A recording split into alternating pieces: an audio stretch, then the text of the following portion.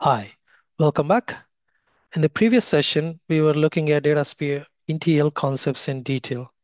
As part of data integration, we started with an overview on data ETL concepts and the ETL objects, remote tables, data flows, and replication flows. In my previous session, we looked at creating remote tables in Datasphere system, and we replicated those remote tables as snapshot and as well as real time in both scenarios were explained in the system. In today's session, so we're going to look at creating replication flows in Datasphere system. And then we will cover the main use case of replication flows to inbound to get the data into Datasphere, and and then we apply the transformations on top of the inbound or staged tables that are created as part of replication flows. Let's switch to the system and then start creating replication flows in Datasphere. So got the folder that we have created for this work, and I have the replication flows folder. Then I'm going to start creating a new replication flow. Start it, you can do it from plus, or I can actually click on this replication flow and then start creating it. Both should work fine. So creating a replication flow here. So in this window, you can see source connection and you can see the target connection. So I'm going to choose a source connection. So you can see there are certain connections that are available, and not all the connections that you've seen for remote tables are here uh, applicable here. The reason for this is the connections with certain types allow replication flows, and certain types allow remote tables.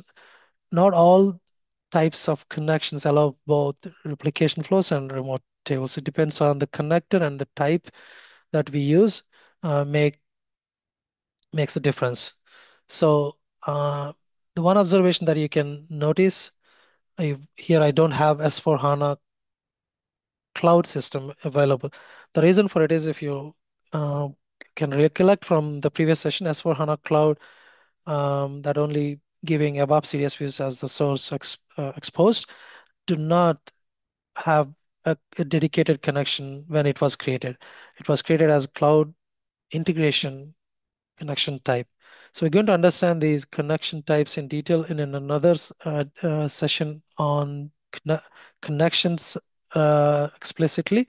But just now I wanted to explain why do we see only certain connections of our replication flow. So you can understand that there's a dedicated connection for S4HANA Cloud introduced recently. Um, which is not the case in this demo trial system.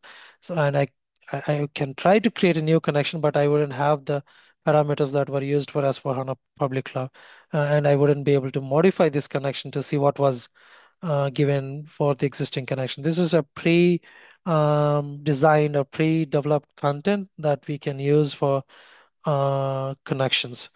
If you wanted to create, you can create a new one, but we must know the credentials of the source system and also have the DP agent details to know to be able to connect, to be able to create a new connection. So we're not going to do that. So we're going to use, for this learning purpose, we're going to use one of the existing connections and then start creating the objects. So let's start with, since we have started with S4HANA for remote tables, for replication flows, I will start with HANA Cloud. So I'm going to select HANA Cloud as a source, and it is switching on the source container. And then I go and select the container. Container is an HDI container or schema that, if you're familiar with the native HANA database concepts, you can see these are all the different containers or schemas. I'm going to pick one. I will choose a HT demo, or I can actually go to the S-Flight schema and then select it. And then the next button I have got here, add source object. What are the tables that I wanted to add to my replication flow? I can add multiple objects in a replication flow so that it gets replicated all the tables once. For now, I'm going to pick a couple of tables, which is going to be airport and then, or actually I'll keep car, carrier. So I selected both and then add selection. So these two objects are become available now. So I've got the source and then I'm going to create the target connection. Click on the connection. I'm not creating a connection. I'm just selecting the connection, what was there. So you can see there are a few options. If you are using this replication flow as a pass through, you can use these target systems, and from HANA Cloud, you extract the data and transfer the data to this target application. But my use case is not a pass-through use case. As I said, in this example, my use case is um, inbound data movement, which means I connect to a source system and get the data into my Datasphere local table, which is going to be staging table. With that, I'm going to select my target as Datasphere. Selected the Datasphere as a target, and it proposes the source object names as the target object names. Just, you can change the name by selecting rename the data target object, but I'm not doing it. I'm fine with this one. Or even I can choose another target object from Datasphere system with the map to existing target object. Since I don't have any existing target object in Datasphere, I'm ignoring these two options. I can also do the projections here. So by going into a detail, I have an option to choose. I have an option to choose the projection. Projection is you can unmap some of the fields from source to target, or you can also add a filters like a filters on certain column. Right now, I'm not doing both. I'm just going to ignore it and then leave the projection node um, as it is. Now, I have an option to capture the delta, initial only and initial and delta. Right now, I'm going to choose initial only. This is going to make the data load. Uh, so the target table enabled for initial load only. It's not going to start capturing the deltas going. It's not from the source perspective though. The source perspective we're going to see in the schedule. Not this delta or initial is basically applying on the target table. So if I say truncate, it is going to truncate the data, existing data, and apply another initial load or full load. I'll leave this as a truncate and initial only. I'm going to close this detail and saving it. I'm going to give a name to it. I can say replication flow for inbound. I will call as one. I'll place this in the replication flows folder.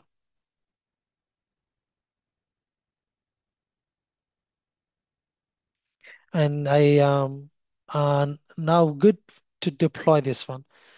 Let's deploy. Once it is deployed, it is good. It's activated and good for running. So I can start running this object from. Okay, this is saying it's not deployed. Wait for deployment.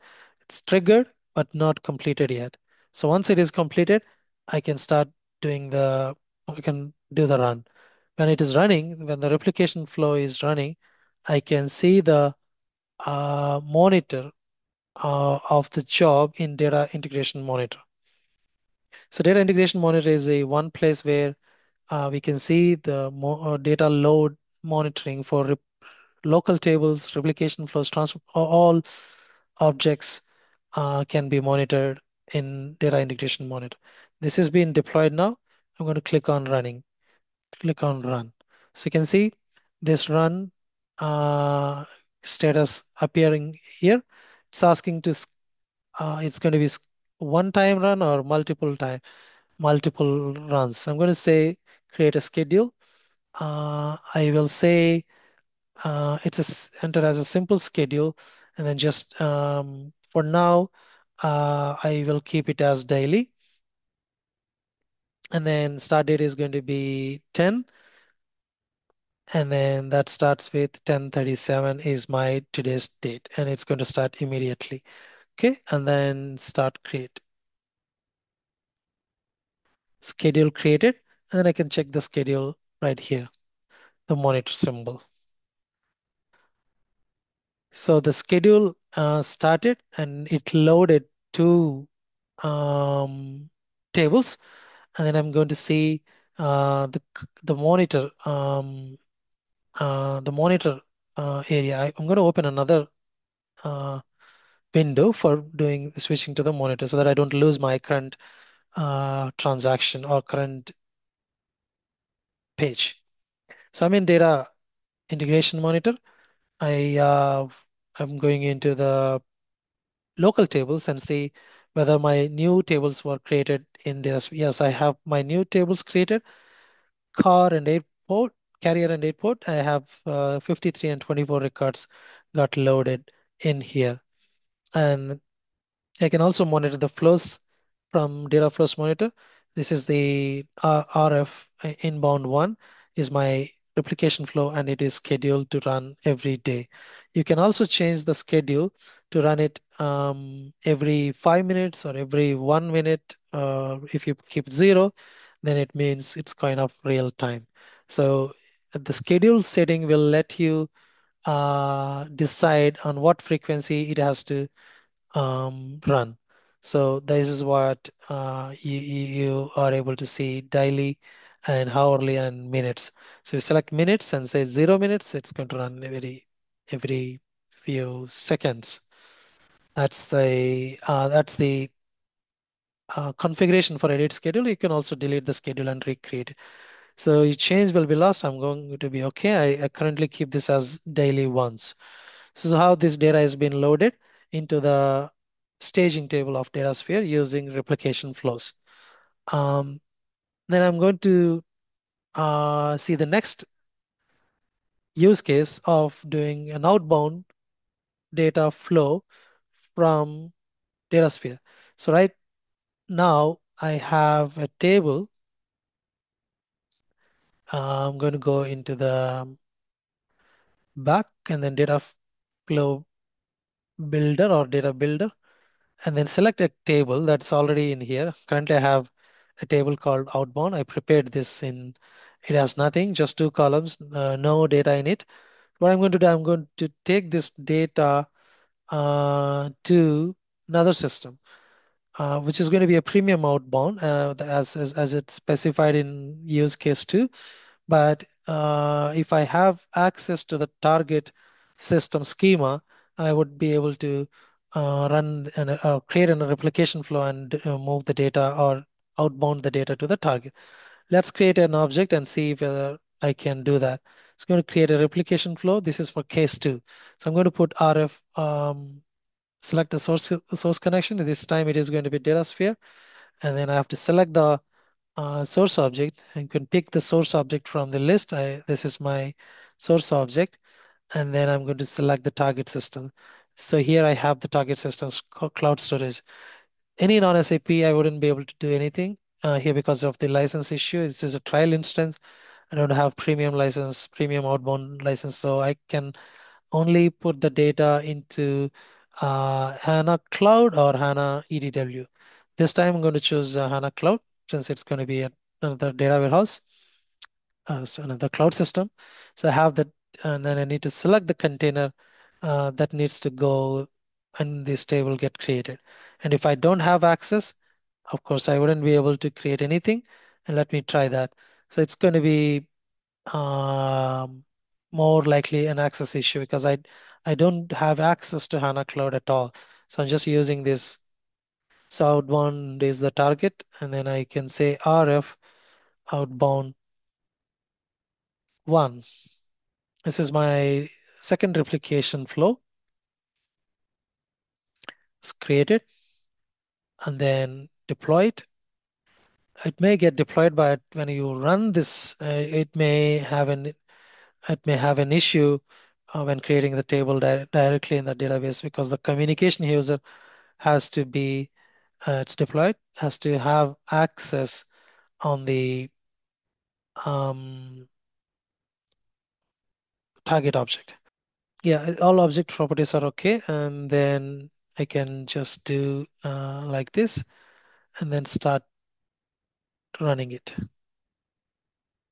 run started, I can monitor the data load from, I don't have to schedule. If I want it, I can schedule it, but I just that I wanted to see how this is going running. Go into the monitor, or you can go to the data integration monitor and you see that it's failed.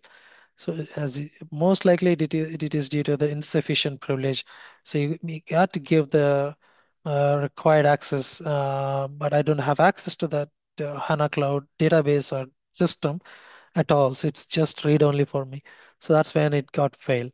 Otherwise, you would be able to create this table in the target database and also um, able to load the data from Datasphere into the HANA database. Similarly, for other cloud storage places like Google BigQuery and Amazon S3 bucket. This is another use case, and use case three also very similar. Instead of the source is Datasphere staging table, the source will be directly your source system. So source and targets will be connected systems, and then we don't store any data in Datasphere for the three. And anyway, I can connect to the source, but target as even though I create a new replication flow, I wouldn't be able to store or stage the data in the target table because of an insufficient authorization I have. So pass through, outbound, and inbound. We have seen these three types of replication flows, or three use cases in the replication flows in system. In the next session, I'm going to focus on creating transformation flows. Transformation flows are used for complex transformations, complex logic to be implemented in Datasphere along with the replication flow. Replication flow is just to get the data staged, and from there we focus or we implement transformation flows to get the data transformed using graphical or SQL. Both options we have to do this. And as I said before, every capability or almost all pipeline capabilities and machine learning capabilities or Python capabilities of data intelligence service on cloud or data intelligence on on-premise, both those all the capabilities will be made available in Datasphere using replication flow and transformation flow together. So that's why it becomes the most important objects in the Datasphere system. So I'm going to stop here and then we connect in the next session that's going to be on transformation flow along with replication flow. Thank you. Bye for now.